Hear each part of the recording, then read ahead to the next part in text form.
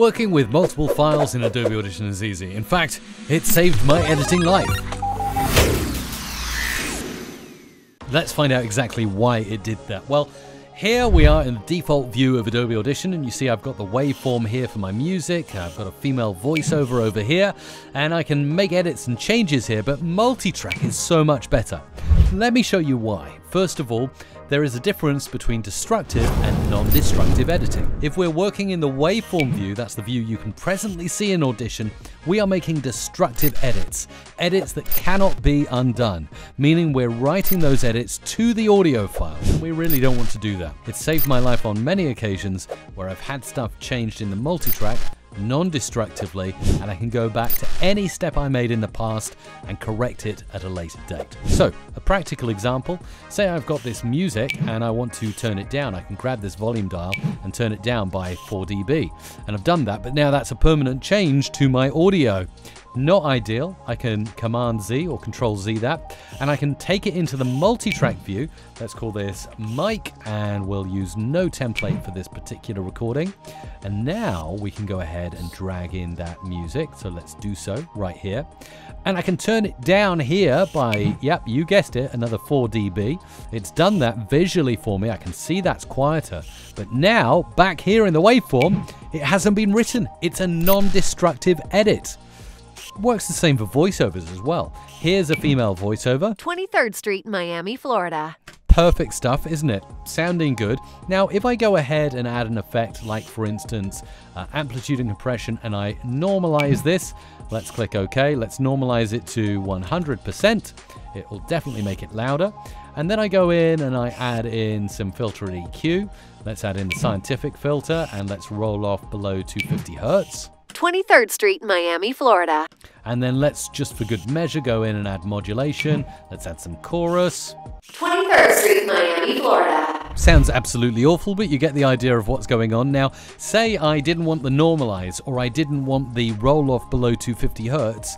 I've written those changes to the waveform, so now I need to Command or Control Z, which is not really convenient because I have to go back many steps, and I might have made changes down the line that I don't want to alter. So I'd have to go and do everything all over again just to get back, say, 5 or 10 steps to make an edit. That's why non-destructive editing is brilliant. If I go to my multi-track with my music and I bring in my female voiceover here, and I can make an edit. Let's actually make an edit here to the music, and let's zoom it out and bring this here. So let's zoom this over here.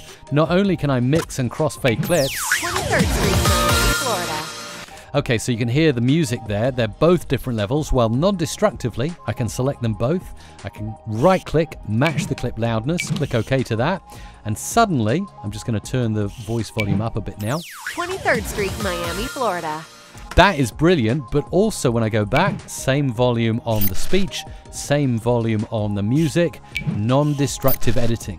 I can also go in now and I can go ahead, I can add some chorus.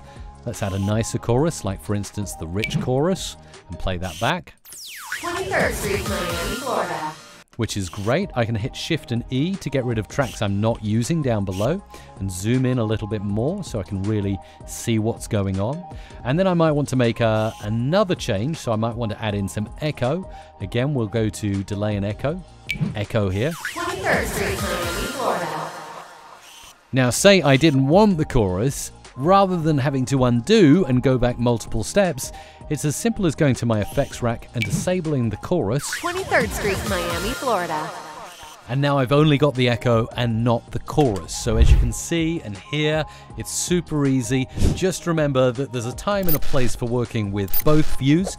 You'll work with waveform many times when you're working on removing the noise from a clip. So if we go into effects, noise reduction and restoration, there are far more noise reduction effects here in waveform, and you can also pull up spectral view and see if there's any issues with the audio in waveform.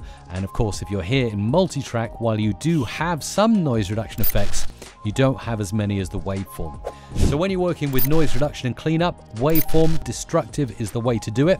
Just save up a backup copy of the file. But if you're making multiple edits and you know you might want to go back in time and change one from earlier on, definitely multi-track always saves my life.